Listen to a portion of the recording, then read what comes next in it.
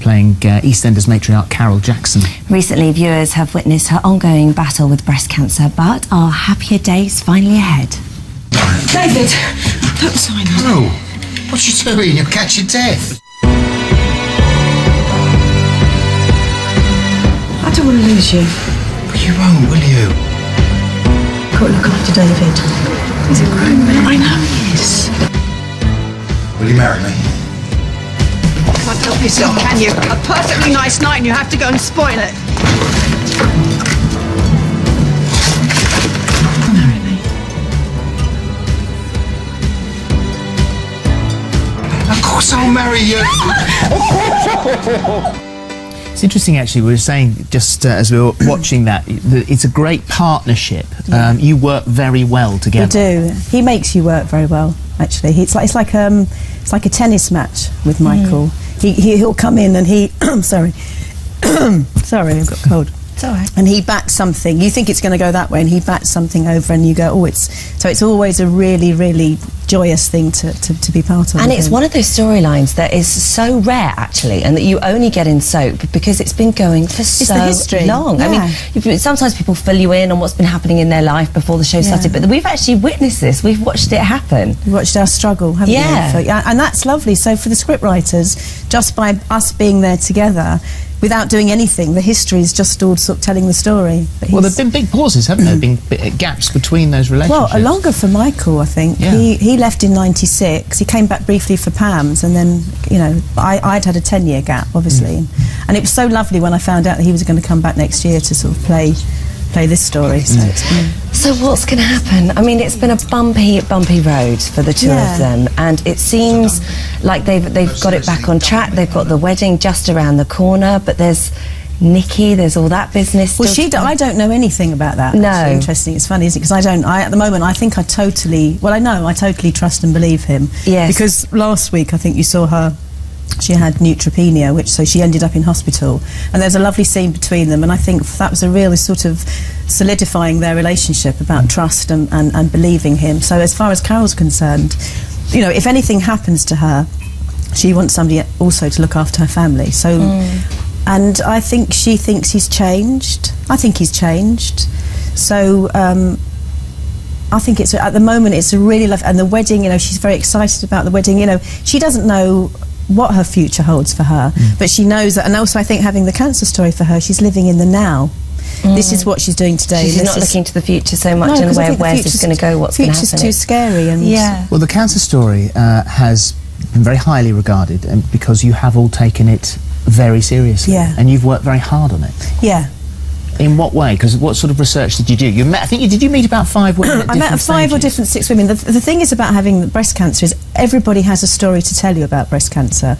And at first it was really overwhelming because I wanted to get the story right for so many people, because I sat and talked with so many women, about 5 or 6 women, and I felt a little bit overwhelmed by that because I can't get their story right.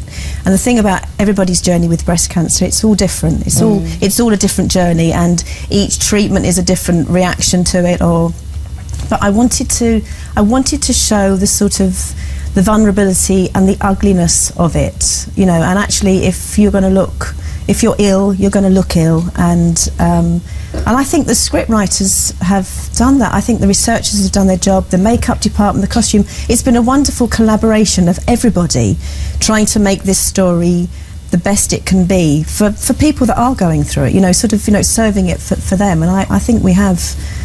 That's not wood, but I should touch that anyway. I mean, it's been wonderfully acted by yourself. Thank you.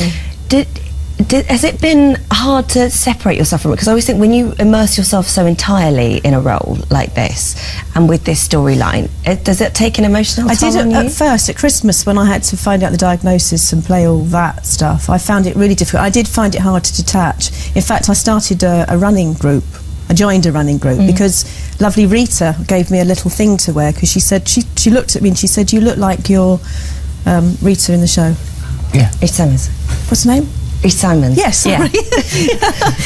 Yeah. So she said to me, "It looks like you're becoming this quite low, depressed person." And I thought, well, that's right. I'm not. I'm playing somebody who's got it, but I do need to detach. And I started running for 6 weeks. I don't like running, but I needed to know that I actually I'm healthy. Yeah. And that's been quite good. So I've sort of slightly detached. And although she's got cancer, Carol, she's also living her life now.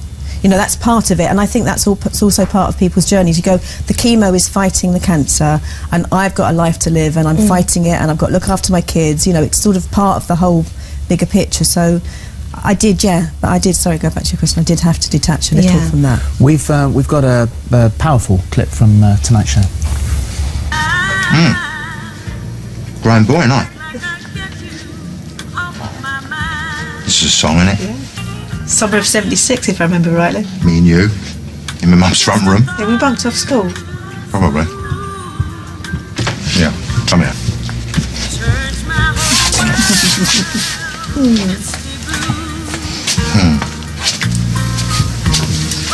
Oh, you're so embarrassing. It's called being in love, darling.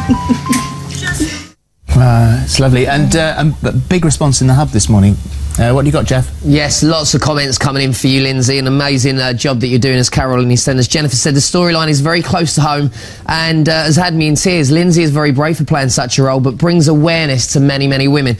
Samantha, Eastenders wouldn't be the same without Carol, and Carol's cancer has reminded me of my fabulous mum who beat the disease. What a wonderful thing.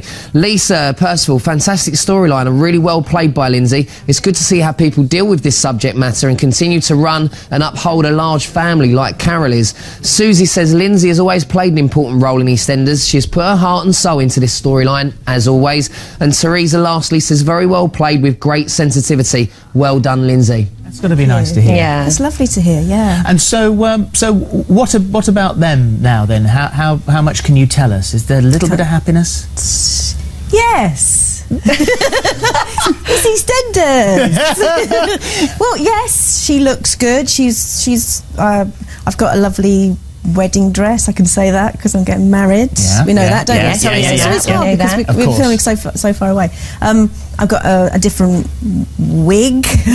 It was weird actually because I've got this different dress that's not like Carol, a different hairstyle. Because I thought for Carol, it's like if you've got a chance to wear a wig, wear something that maybe it's not you. So I've got a different wig, and actually for a while I didn't know who I was as a character because it's like, so I don't know what voice I'm using. I felt like Miss Havisham actually, so I don't know. Maybe I've gone into a strange character. Well, we're going to have to. It's the 26th of May, I think, that we 27th, I think. 27th, is it? Okay, that we can actually see the wedding. So we've got a little while, somewhere around about that time. I'm sure we'll be talking about it with Sharon Marshall on Soapbox before, so we'll let you know. And congratulations on the Soap Award nomination. Yeah, thank you. Wow, yeah, that's exciting. It's lovely. You know, it's. Are you going on the night? Nice to be recognised. Will you be there? Hopefully. Will I see you on the night? Yes. Oh, do come. Yes. Please, I'm inviting you. Please come.